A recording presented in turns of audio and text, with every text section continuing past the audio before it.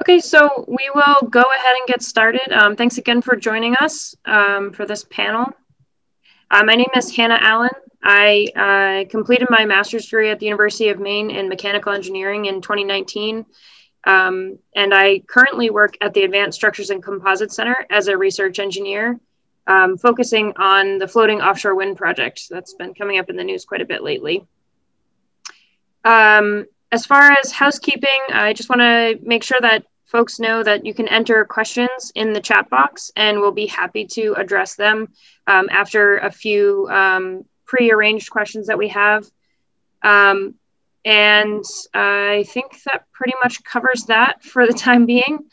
So we'll go ahead and get started. I'm going to go around and have each of our panelists introduce themselves, and we'll go from there. So Allison, if you'd like to start, could you describe your current role or position, your previous roles, and other things of that nature?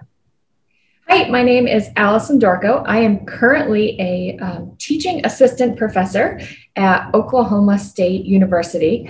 Specifically, I'm a teaching assistant professor of mathematics, which means I teach math. I do research, specifically focusing on student learning from mathematics homework. And I supervise graduate students who are teaching other mathematics courses. I did my PhD at Oregon State University. And before that, I did both a bachelor's degree and a master's degree at the University of Maine at Orono. My bachelor's degree is in kinesiology and physical education. I was in the honors college and did an honors thesis for that. And then my master's is in mathematics education from the University of Maine RISE Center. I worked with Dr. Natasha Spear, who is also in the math department. And that master's degree really got me interested in the research. So that was the part of my life where I thought that a university faculty job would be awesome because I could both teach math and do research. So I spent 5 years acquiring more fancy letters after my name. And then now I am very, very happy as a math professor. Thanks, Allison. So we'll keep moving. I guess we'll go alphabetically here. So Anna Maria, would you like to go next? Yes. Hi, everyone. My name is Anna Maria Dogger, and I graduated from the University of Maine in 2019 with a degree in biochemistry and a minor in microbiology. While I was at the university, I was on the soccer team. And then after graduation, I had another semester of athletic eligibility. So I completed that and then worked when COVID was starting as a medical scribe. But then once COVID hit, all of that medical scribe positions were terminated. So then I began my current position, which is at the Maine CDC as part of the pandemic response team. I was initially working as a contact tracer and then began working on the contact tracer training team and the training team for a position called case notification. And then as the vaccination effort really began to ramp up, the CDC created a new team called the vaccine team.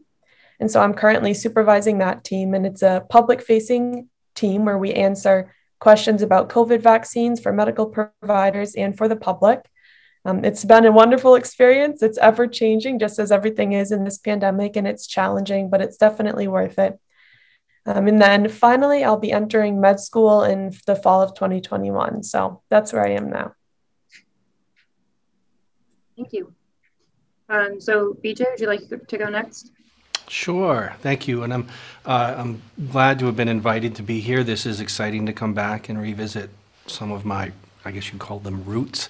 I graduated with my master's degree in 2007 from the University of Maine in social work, and immediately started a graduate assistantship at CCIDS, or the Center for Community Inclusion and Disability Studies, which I thoroughly enjoyed and learned a lot from. I then began a career toward a PhD that I did not complete. So I have that, but I did a great deal of coursework towards that. It was an interdisciplinary PhD at the University of Maine in Disability Studies, Mass Communication, and Instructional Media, which kind of puts me where I am now. I am the Director of Instructional Services for the University of Maine at Augusta. and I lead a team of instructional design and media services staff to support our faculty to create any kind of learning, mostly technology connected learning, such as online learning. I also work occasionally adjunct to teach at University of Maine at Presque Isle and the University of Maine at Farmington and online instructional design topics. Prior to that, I was at the Margaret Chase Smith Policy Center as their communications coordinator, and also oversaw the government summer internship program, which some of you may be familiar with, and we also had a role from time to time in the Cougar presentations. The students that were in our internship program often participated in that as well. And then, prior to that, I was at CCIDS as a research associate too, working on really cool research projects that had to do with disability studies. And I want to give a shout out to two of my favorite professors that doesn't look like they're here, but that's okay. That's Liz DuPoy and Stephen Gilson. Pretty instrumental in my career success and my educational success. And I had them both as an undergraduate student and a graduate student, and they were my co-chairs on my PhD work at UMaine. Thank you, Vijay. And Cynthia? I'm Cynthia Thielen, and I completed my bachelor's of art in journalism in 2017. And I spent 2 years of undergrad doing work study with Center for Community Inclusion and Disability Studies. And that's how I managed to find my career now as an administrative specialist. Well, supporting the disability community so they can be independent and live in the community any way they want.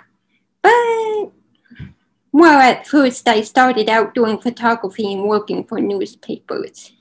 Before coming back to O&O, I spent time as a freelance contractor for the Weekly Packet newspaper in Blue Hill. Thank you, Cynthia. So I think everyone touched on it a little bit, at least during their intros, but we want to get into it a little bit more. So if we'll go around again, and if you could discuss your experiences at UMaine and research and how that shaped your career and you feel it prepared you for career readiness and maybe getting connections or networking and other things of that nature. So I'll start back at the top for simplicity's sake. So Allison, if you'd like to go ahead. Some key experiences I had at the University of Maine that helped me land and continue to be successful in an academic job were the research experiences. So I was able to do an undergraduate honors thesis, and then my master's thesis, I had excellent guidance, such I was able to get 3 peer-reviewed journal articles out of that, which really just speaks to the excellent advising I had, because people are, I think, often lucky to get 1 publication out of a master's thesis.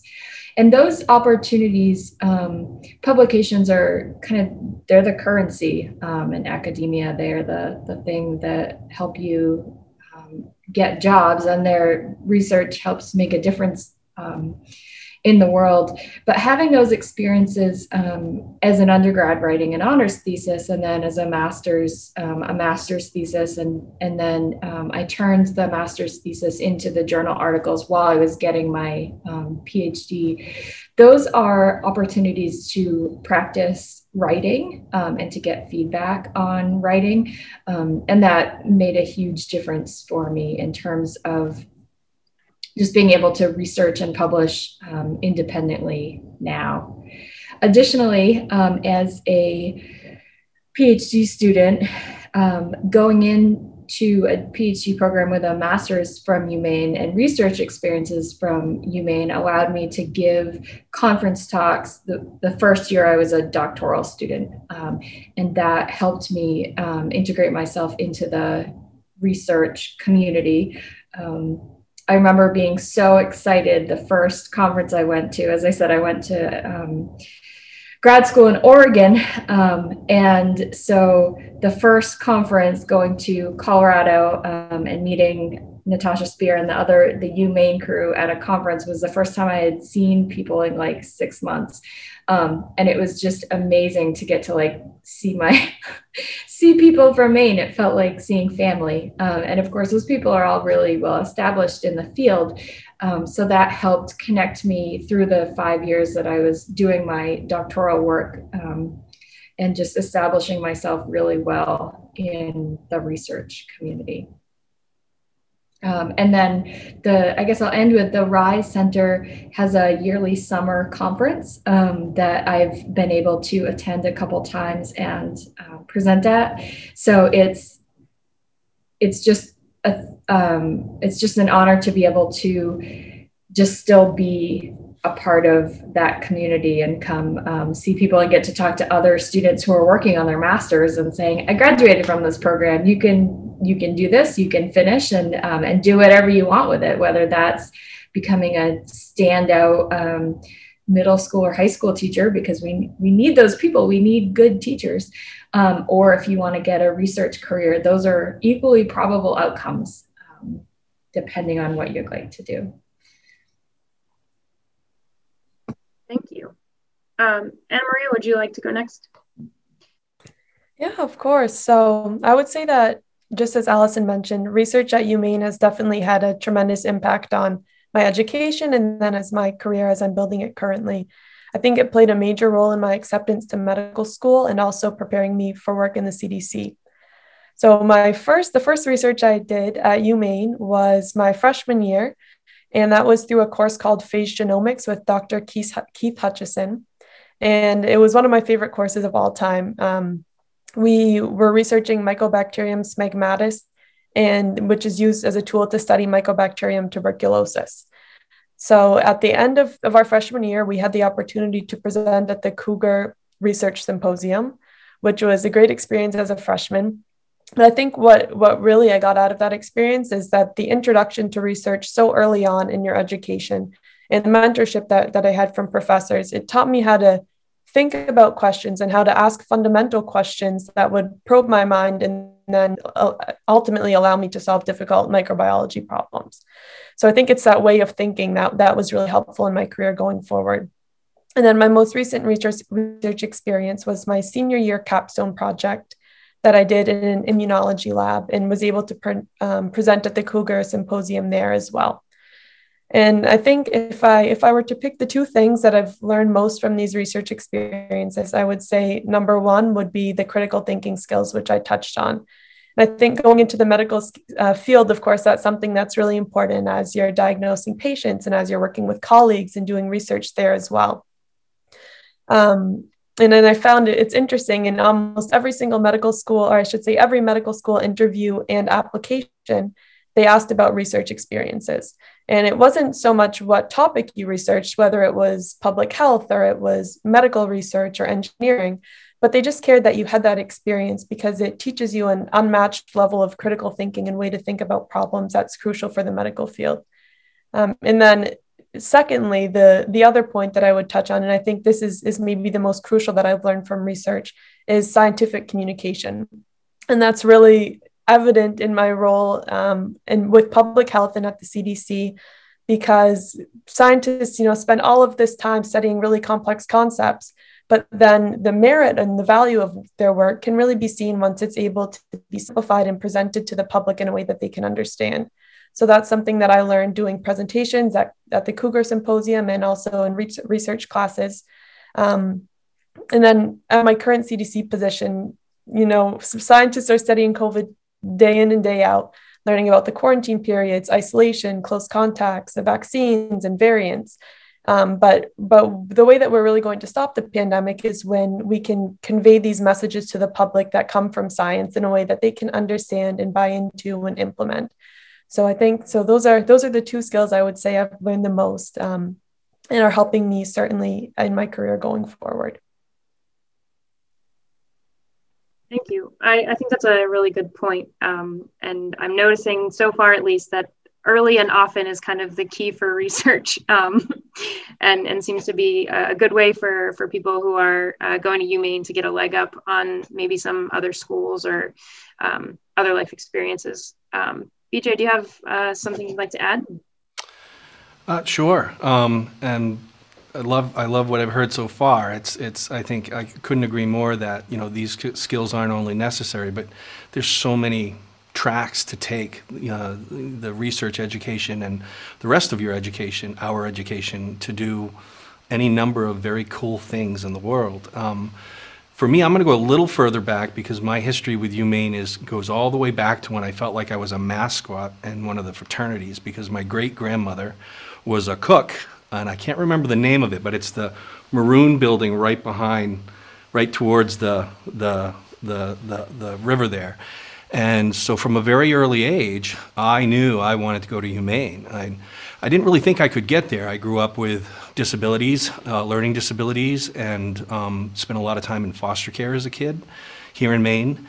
But I made it, and I started my undergraduate degree in social work with a minor in marketing.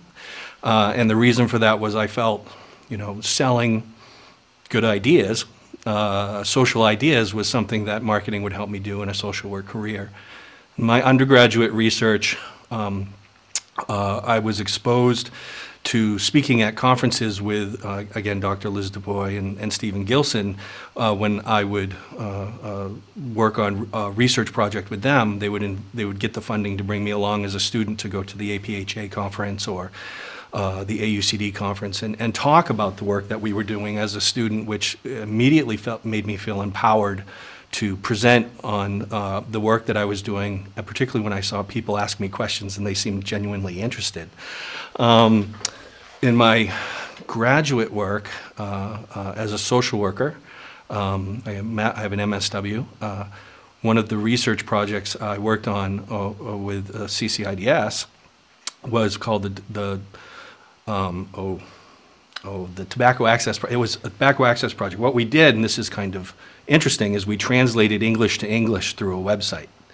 And by that I mean we were funded by the Legacy Foundation to present public health information related to tobacco cessation more accessibly to people with different literacy levels. And what we learned in our research was the general health information around tobacco cessation was written at about a grade 13 level, when most of the people who needed it read at about a 4th grade or 6th grade level.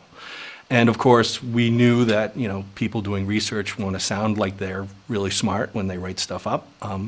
But we also wanted to make sure that information was accessible along with the website. So we worked with the computer science engineers at UMaine to develop a translation tool which brought the literacy level of the text to a more accessible level.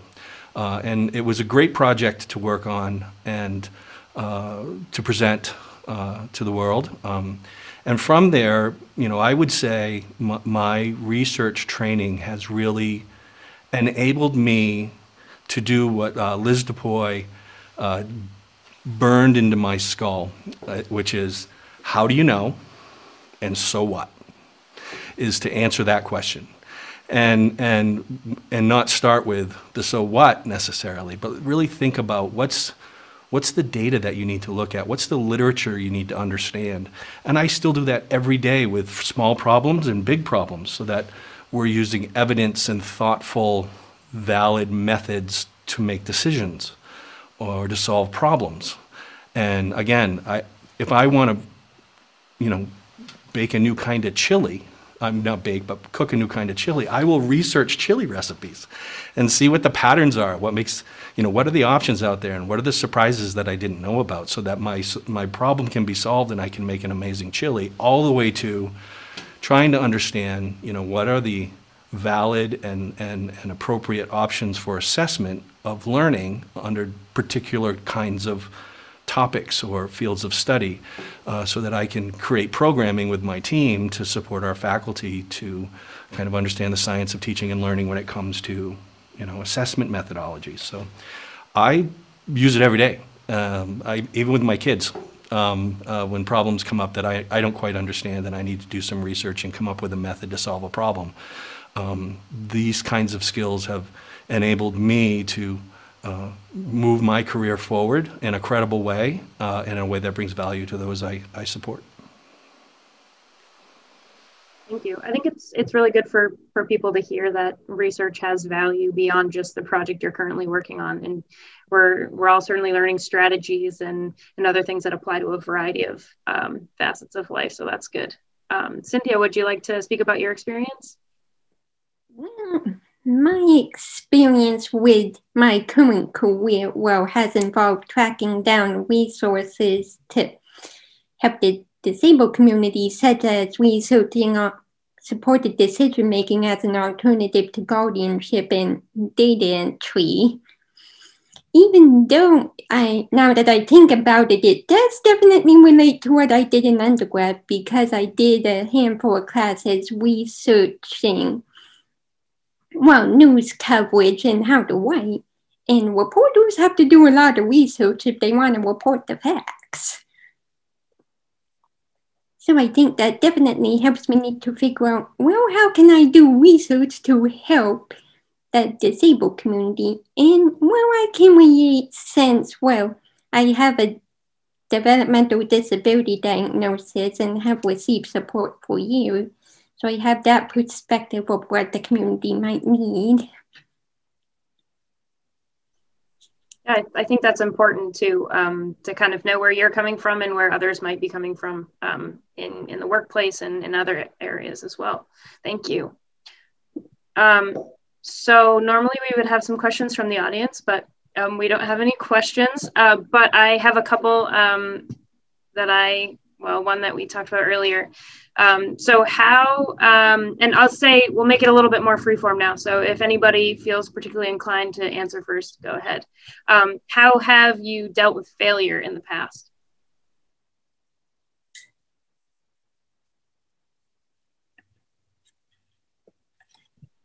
I can go ahead first. So as I mentioned, I played soccer at the University of Maine. And when you I'm from Maine, so I came from a small town in Maine, not much soccer competition, and then came to the Division I program where I was playing with players from all over the world who were so much better than I was, to put it frankly. And then I also came into the University of Maine with an ACL injury, and then had another ACL injury during my first year when I tried out for the soccer team. So there were a lot of kind of stumbles and ways that I was feeling that I'm not getting playing time. There are a lot of hurdles I have to overcome. There's a lot of work I need to put into this to get to where I want to be. So there were, I practiced and played and rehabbed for 3 years without getting any playing time on the field. So I was a practice player. I was putting in as much work as I could day after day, but still wasn't able to find the success in the field, which is ultimately what all athletes want, is that playing time.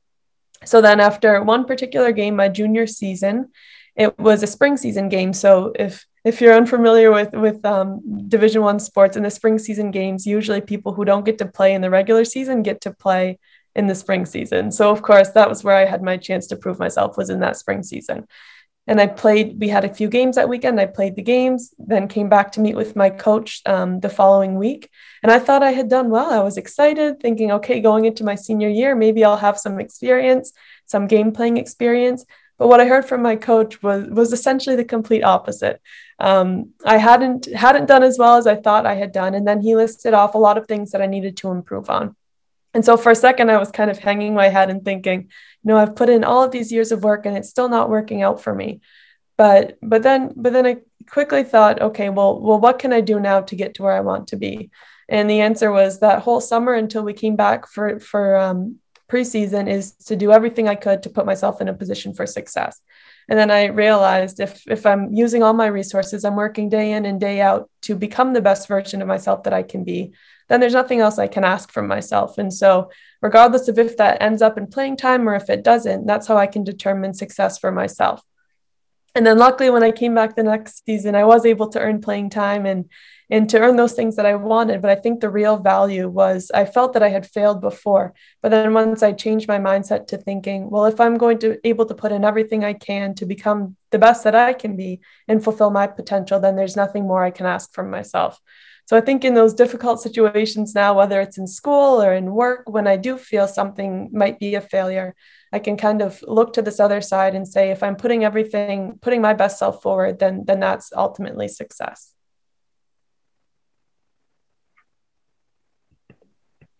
I think I found that failing at something often provides, as trite as this sounds, opportunities for growth and for learning. So as a doctoral student, I was taking some pretty difficult math classes, and I failed one of them. I had never failed a class before. I failed an occasional test, but not a class. I was first worried that I was going to get kicked out of grad school. And so I actually called Natasha Spear, because I was so scared to tell my advisor in Oregon that I thought, I'm going to call my safe person in Maine and find out like what to do. And she said, they're not going to kick you out of grad school. Take the class again, figure out what went wrong and what you need to change to be successful. And so that's what I did. And now I am, looking back on it, as horrible as it was to fail a class and feel like I didn't understand what was going on, it was a good opportunity in that I am far more empathetic with my own math students, because I know what it feels like to struggle with difficult math. What's difficult in math or in writing that varies for people, but the experience of difficulty is a shared experience. I like being able to tell students, I've failed a math course before. This has not always come easily to me. And I know that you can pass too. We just need to figure out what you need to do differently. So it's an opportunity, I think, for personal growth to figure out what is it that you need to change about your study habits or who you're working with. Sometimes with college classes, you just need to take it with a different professor. And that was something that I had never really believed before. People would say, oh, this person is a bad teacher. And I would just think, yeah, maybe you're just like not a good student. And so I learned that that's not true. There are people who are good teachers and there are people who are not, and that affects a student's learning. And then I think it's important with failures to talk about them with other people, because it does help you connect with people in a different way, and just find out that everyone fails at things often. And it's just, I think it's good to be able to talk about, particularly with so much of what we see with, I think social media nowadays is just highlight reels, that it's even more important to talk with people about failures and know that we're all struggling with stuff in a variety of spheres in our lives. So ultimately, I think the way I deal with failure is I just try again. And that's an important attitude. You can almost always try again. It'll probably go better the second time. I think that's a great point, and thank you both for your answers. Cynthia or BJ, would you like to address the question as well?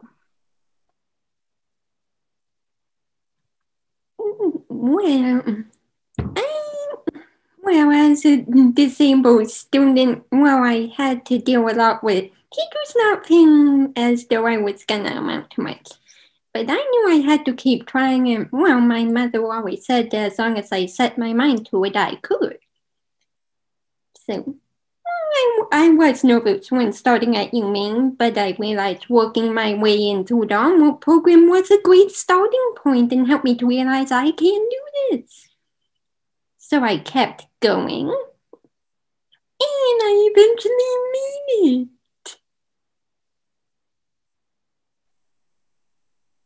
Yeah, I think failure comes to people in a lot of different ways, and certainly it seems like so far it's all about the attitude and trying to figure out a way to get through it, whether that's defining your own success or finding a new approach or what have you. BJ, do you have a response here?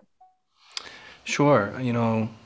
I like everything that's been said. I think it's all good advice, really. Um, you know, Facing adversity, Brené Brown's research around vulnerability and one of her recent books, Dare to Lead, the notion of rising up and dusting yourself off, but staying in the arena, keeping at the work. And the other point that I think she makes very convincingly is that get a support section, identify the folks who are genuinely interested in your success and stay close to them. Because if you're in the arena and you're trying, as particularly Anna Marie pointed out, working your tail off and not, you need that support section so you can brush yourself off, stand up, and get back to it, rather than walking out of the arena, again, Brené's analogy, and not continuing to try. And I would say in my experience, there was I think a comment that mentioned, what kind of supports did I have? All throughout my life, my greatest support was always my great-Grammy Kitchen, because when I wasn't, in foster care, I was on my great-Grammy Kitchen. So she was the #1 support section for me. But I had some educators throughout all of my years that took a liking to me and got in my support section and always encouraged me. And as somebody who struggled with reading and writing quite profoundly growing up, the writing and the reading parts of education took me 2-3 times longer than a normal person.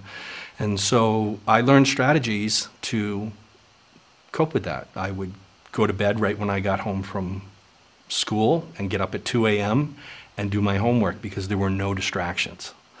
And just do my homework through to the morning. And also the pressure of that panic monster, knowing that the homework needed to be in that day, helped me get it done.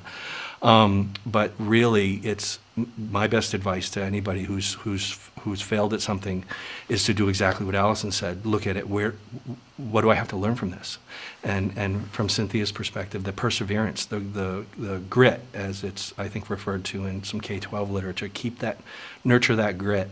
Get that support section. Listen to the advice from folks who are genuinely interested in your success, because they'll be critical, but it will be for your best.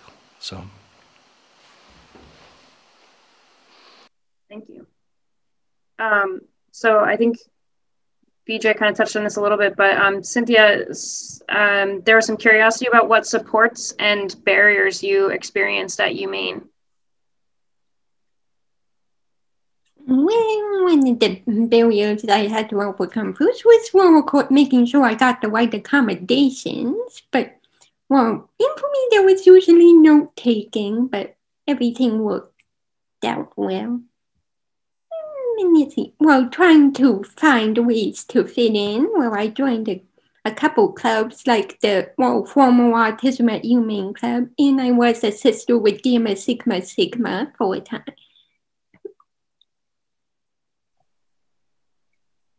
Good. I think finding a space you fit in at UMaine is it can be challenging for everybody for sure. But once you kind of get a feel for other people with your interests or with similar backgrounds, the gates really start to open up, and you find that many clubs link to other clubs, or there's certainly something for everybody. At least that was my experience. Another question that's on the board is, what is something you wish you did at UMaine during your education?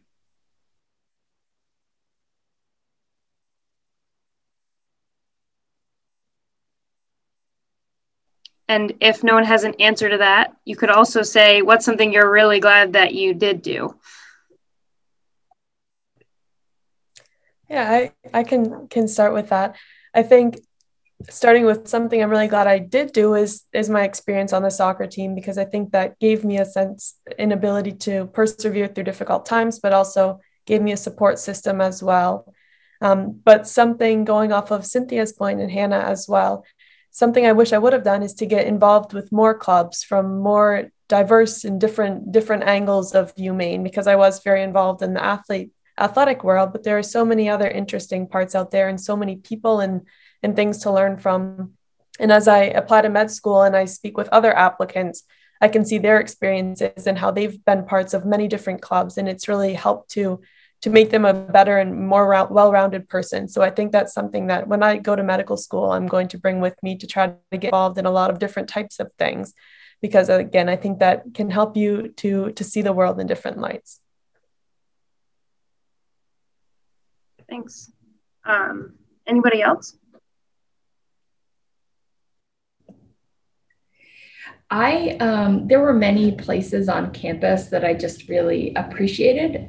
So I spent a lot of time swimming in the pool, in the Wallace Pool in the field house, which is a beautiful, beautiful facility. I'm certainly glad I did that because it gave me stress relief, and that was, I met people there. That was kind of my place where I felt like I fit in. I think it's called the Lloyd Art Gallery. I knew that it's on the mall. Lloyd might not be the name building, but there's an art gallery that I knew if I just kind of needed like a couple minutes of quiet, I could always pop in there and it would be dead silent and there would be beautiful art to look at. So I would frequently do that. And I'm glad that I took advantage of being able to just go into an art museum for free. Those cost a lot of money when you're in a city. And then finally, one thing that I always really appreciated, that I'm glad I just kind of gave myself like the space and time to appreciate, is the arches in the Stevens, between like East and West Stevens or whatever it is. So there's those beautiful stone arches. My parents are both UMaine grads.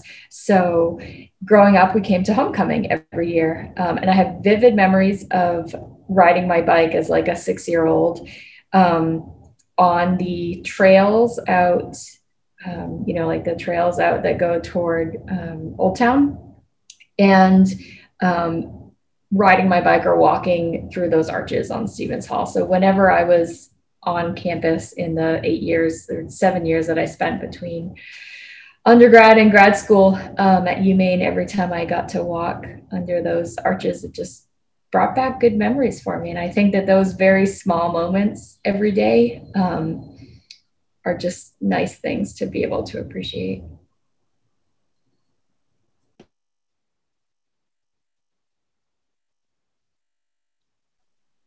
That's always good to hear. Just the variety of connections that people can make with the community, with even the buildings. I mean, and speaking about the trails and just the fantastic environment that we're so fortunate to have at UMaine.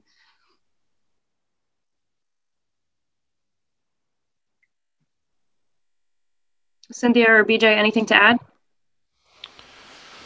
I wish I'd taken in more of there are still places on that campus I know are amazing and that I haven't seen, that I haven't been part of. I had the fortune of both. I was fortunate enough to both work at UMaine and also study at UMaine. So being part of the Margaret J. Smith Policy Center, CCIDS, as an employee exposed me after I graduated to things that I never knew existed. And so I think you can always come back, right, and be a citizen in another way. Yeah, I think UMaine does a great job of trying to keep people engaged over time, and certainly the campus makes it worth coming back, I would say. Cynthia, anything from your side? Well, there were probably some classes I never got around to taking, like maybe computer science. And I did see some of my journalism classmates take political science as well. And that definitely goes hand in hand with journalism right now. But, well, maybe I could have tried sports. And, well, I did help out with a couple sports teams in high school. It's like a lot of things in life, you can't really do it all, but it's good to know that it's all there at UMaine for sure. I guess in a little bit of a different direction, Janet said, does anyone think that having younger students, for example, high school age, involved in research projects is a good idea? And if so, how could we involve them?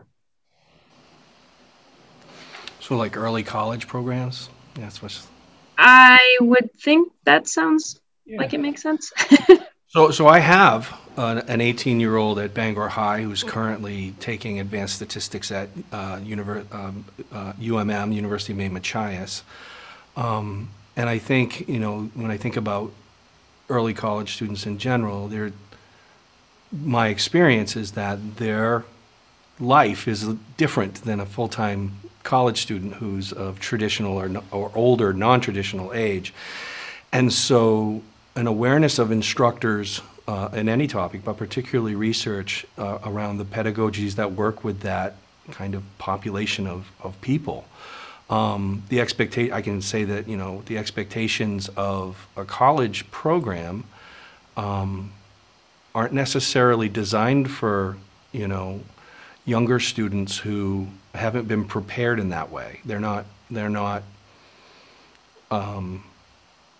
that's not the same culture in high school as it is in college, and they haven't had that typical first year experience process. So I think pedagogies around how we design to include them and support them to succeed is going to require our faculty that are teaching those courses to have some training and around what those needs are and exposure to pedagogies that will more effectively include them. As a faculty member who does research, it is always nice to have helpers. There are all kinds of things that I need help with in research that often don't need a huge research background. On the other hand, I worry about the expectations that we put on high schoolers. So I can only imagine, I remember how stressed out I was as a junior in high school because just plain old high school felt hard enough and time consuming enough. And I worry what we would do to students' mental health if the new expectation for everyone to even get into college was being involved in research in high school. So I think that some of the key things that we can really do to help high schoolers are things like that do help them learn to think critically and be able to go into research later. And those sorts of things, for example, statistics courses. Knowing statistics is hugely useful for sorting out the critical thinking skills. It sets students up for, to take the research stats courses later if going into research is a thing that they want to do. Advanced placement classes often offer opportunities to refine writing, which is really important for research. Things like advanced placement history courses often have students looking at primary source documents. That's an early research experience. Making and justifying claims from primary sources is ultimately what we're doing in research. So I think I would hold off on having high schoolers involved in university research maybe during the academic year. I'm sure there are examples of good summer programs, but it's always been important to me, I think, to put students' mental health first, and I just worry about the stress of adding more things to high schoolers' lives. I think that's a fair point. I know the Composite Center has in the past had high school students come in and intern, and usually it's not heavily research based, but it's sort of like the exposure to the projects more so than like maybe actively participating in them.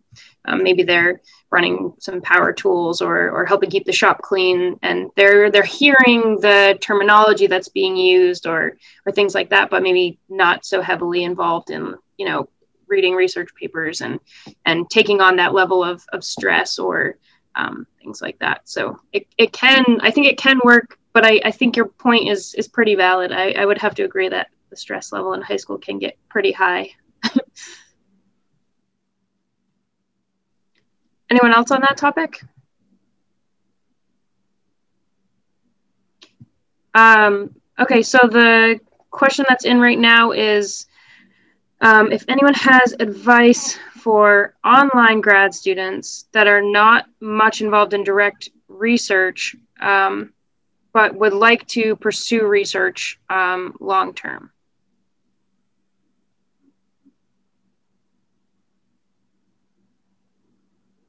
I don't have experience in this. Does anybody else?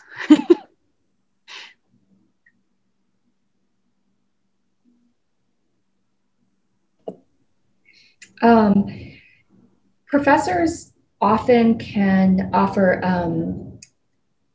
reading credits, and those are just sort of a general, you can do whatever you want with it. So if you are doing an online, grad school online of some sort, I would reach out to a professor whose area of research is something that you're interested in and try to set up some sort of research or reading credits, and then you would get a chance to define. So maybe your goal is to write a lit review for that course, or maybe that professor has some way that you can help out in those research in that research. But those credits are sort of part of the academic system because it's a mutually beneficial thing for graduate students to get research experience and professors sometimes to get help with our research. I learned something new today. Thank you for the answer. Anyone else have anything to add on that? Okay, I have a multifaceted question. So I, as a human, I'm always curious to know if where people are currently is where they thought they would be.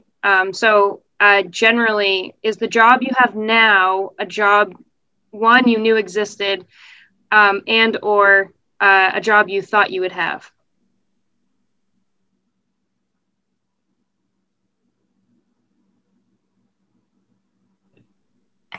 Yeah, I can go ahead. So I would say the job that I currently have, I did not expect to exist in that, or expect that I would be part of, and that's because it's a job that was put on by the pandemic, of course. But in the sense of the type of work that I'm doing, so as a contact tracer, I was making cold calls to people who are exposed to COVID and then explaining quarantine to them and symptoms to look out to. And then in my current position, I'm calling people who have asked questions about the vaccines and who can be in a lot of a place where they're very worried or they're concerned and they have a lot of questions that they need answered. So in one part, that's something that I was hoping to do, which is to be able to provide comfort and provide answers. And that's something I hope to do in the medical field as well. But in another sense, doing these cold calls and spending all of my days on the phone with people, I would say as someone in my generation, I don't think people my age are very comfortable speaking on phones often. And I can say that I'm one of them, or comfortable making cold calls or with these communication skills because of things like social media and online communication that we're not necessarily as good at. So I think when I took this job, it was putting me outside of my comfort zone in terms of being able, learning communication skills that I knew were necessary for my future, but that I didn't have at the time and weren't comfortable for me. So it's certainly a job that I wouldn't have thought that I would be in, but I think it's what I needed to be in to help prepare me for a career as a physician and to gather these communication skills that I really didn't have previously. Thank you. I think that's really interesting. And I don't think anybody necessarily thought that your job was going to exist, at least not this soon. Anyone else want to answer?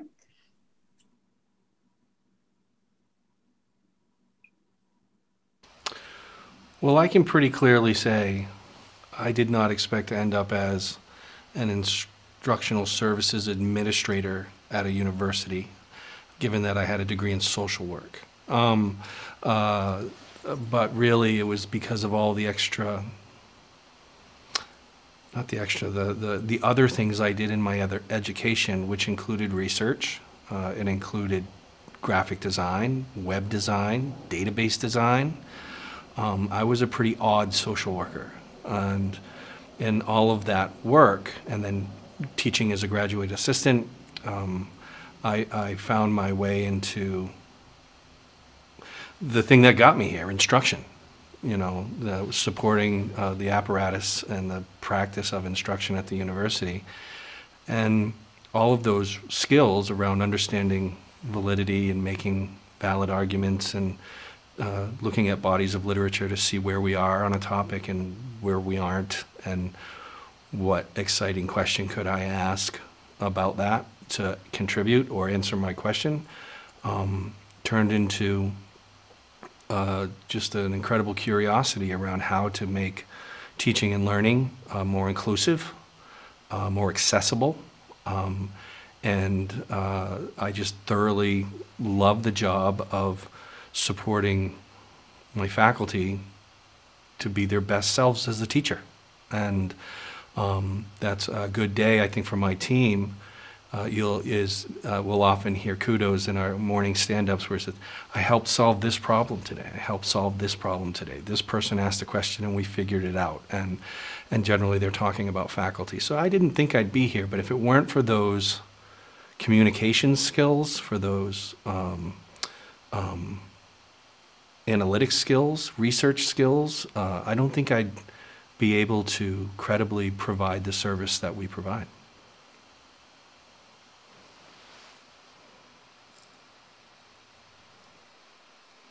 Thank you. Allison or Cynthia? Well, I knew that my job existed due to my previous experience with work study. And the person that was in my position before happened to be my work study supervisor. And at the time, I couldn't quite imagine being in her shoes since it seemed like she did so much. But then once I moved back to the area, I was offered the job, and I figured since I already had some experience, it was a good fit.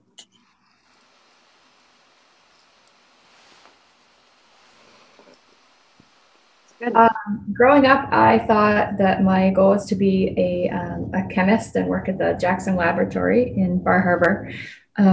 I did get to work at the Jackson Laboratory as an undergrad for a summer.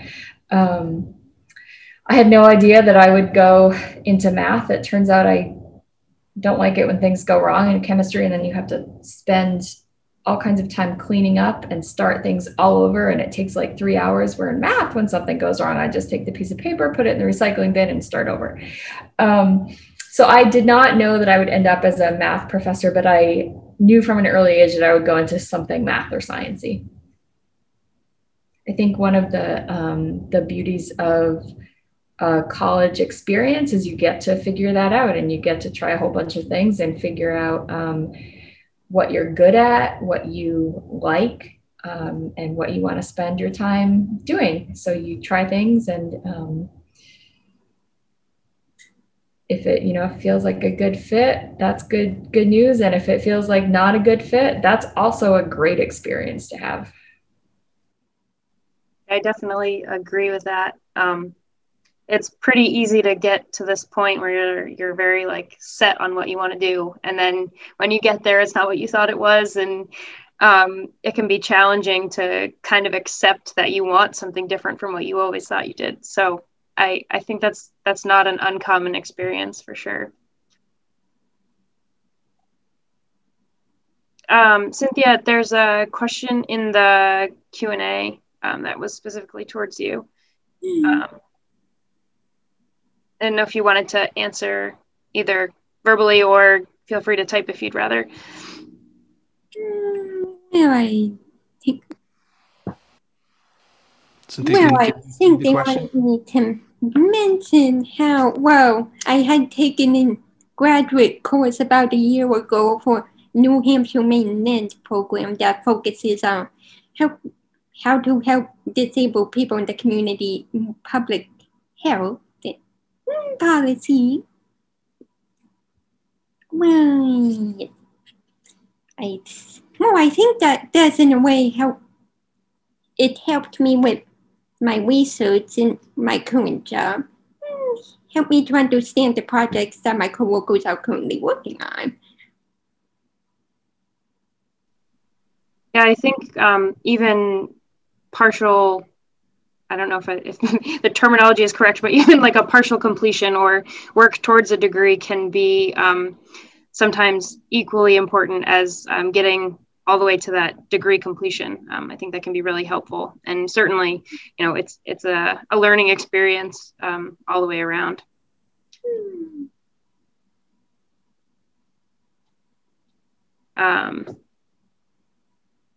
Mindy, I don't know if I don't have any other questions, and I'm not seeing any further in the Q&A. I don't know if you want me to close or.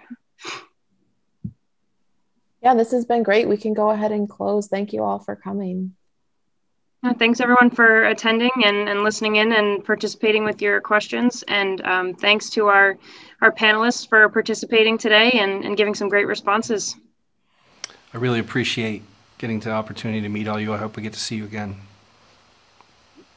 Thank you. Likewise. Yes, thank you so much. It was so nice to meet all of you and hear all of your perspectives. Bye. Good to meet you all. Thank you.